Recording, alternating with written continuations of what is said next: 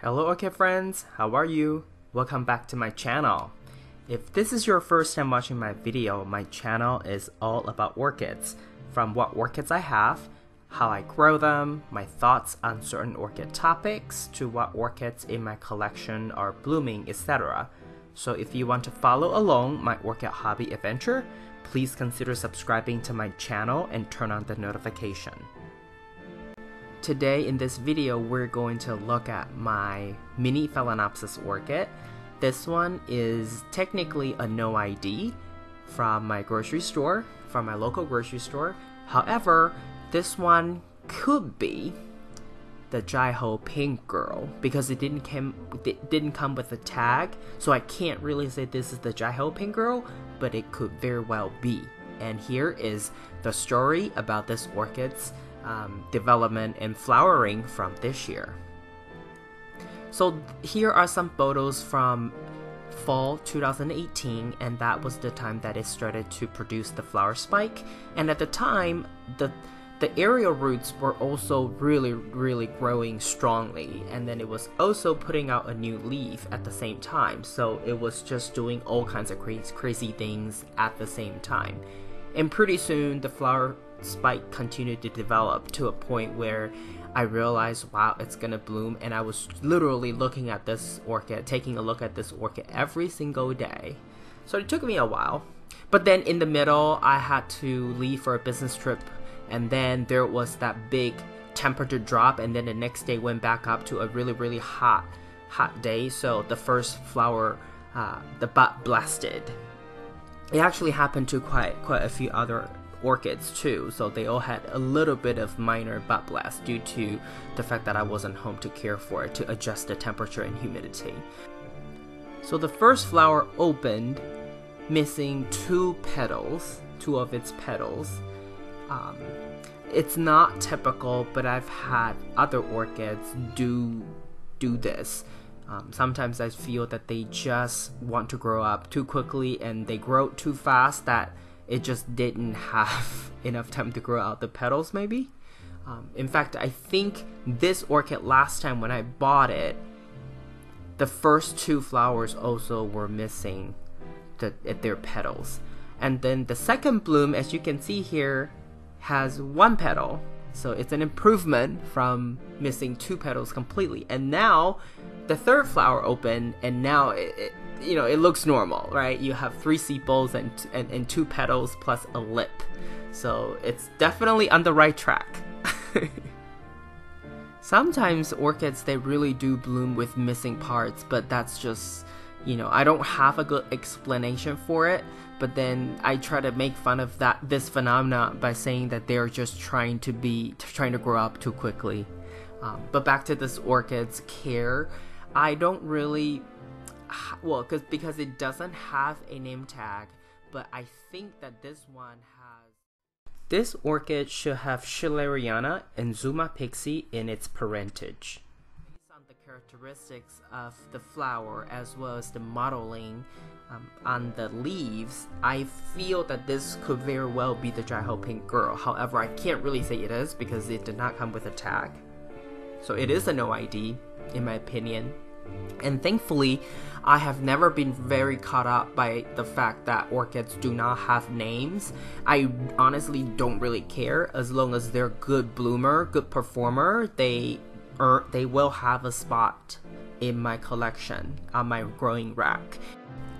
Oh, another thing about this orchid is it does not have any fragrance that I can easily detect. If I put my nose really close to the flowers, I can smell a little bit of scent.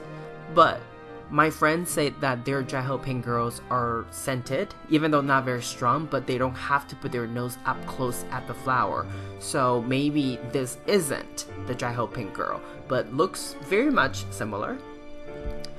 In terms of care, because this orchid is in a clay pot with media that's a mixture of sphagnum moss and bark chips, so usually that wet dry cycle is about 7 days in my environment. And because the clay pot is very porous, So what I've always been doing in terms of watering is I will pour water on top of the moss and let the water go into the cup really quickly until it fills up, until water is just slightly overflowing. Then I stop, and then I let the water gradually go down. And then because outside there is this tiny little 8-ounce container, I use that as a saucer, but then I also use that cup to soak this orchid whenever I water this orchid. So I just let the water sit in that plastic cup for half an hour while I water other orchids, and typically that's enough time for the entire media to be completely saturated. So then I would then take out this orchid, let it drain until there's no water dripping out of the bottom drainage hole, and that's when I know, okay, I can put it back to where it is and leave it be for another 7 days in summertime, and it would be 14 days, about 2 weeks or so in winter time. So that gives this orchid very, very distinctive wet-dry cycle.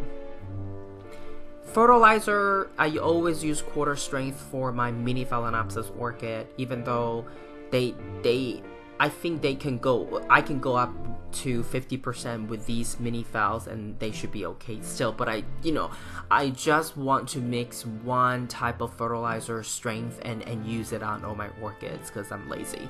I don't want to have to play around with too many different kinds of strength and concentration just for a few orchids. I personally don't think it's worth my time doing. But that's just my opinion, right? If you have fewer orchids and if you have more time, you can be as specific as you deem fit. And I should probably also share some more background about the media mixture. At the time, this orchid was suffering from a little bit of root rot. So I knew I had to repot it, and I did. And at the time, all I had was bark chips and sphagnum moss. This is when I was still living in New York. So at the time, I didn't have the manto clay and the hydrocorn pebbles. So all I did was basically put this in a I try to create very aerated ratio. So the moss was never compacted, and inside of it there were bark chips. There might have been a couple broken clay pot pieces that I threw in there just to make it really airy. And it's about 2 years ago now that this orchid was repotted. So probably in a year or two, being a lazy person as I am, right? As lazy as I am, I think I will wait for a year at least before I will even think about repotting this orchid. Plus, it's looking really good. It's growing really well. I really don't feel like I should up-pot it or unpot it just to see what's inside, right? If it's not broken, I'm not gonna fix it. But there are two things that I think I will do differently for next year or this year after the flowers are faded away. Number one, I think I will up the fertilizer to 50% with this one just to see if the leaf will grow bigger and whether the aerial roots or the root system will continue to improve, and to also see if the 50% fertilizer would increase the flower count or number of flower spikes. That's number one. So play around with the fertilizer. And the second thing is, next year, I think if this orchid flowers, I will stake the flower spike. So that way the flower spike will grow up more versus this natural pendant. Because the way that I position this orchid is faced toward the window. So the flower spike basically was growing toward the window at a very natural, its own pendant angle. In fact, this year I pretty much didn't put any stick to prop up the flower spike for any of my orchids. So a lot of this year's orchid bloom videos, you're gonna see that they all have their own natural pendant kind of flower spike look and feel.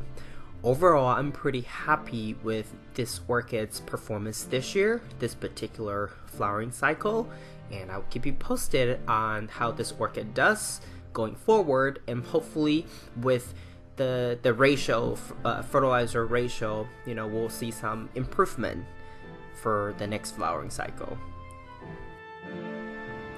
This is all I have for you today. If you like this video, please give it a thumbs up. And if you would like to get more orchid related videos from my channel, please subscribe and turn on the notification. I want to wish you happy growing, and I will talk to you in my next video. Ciao!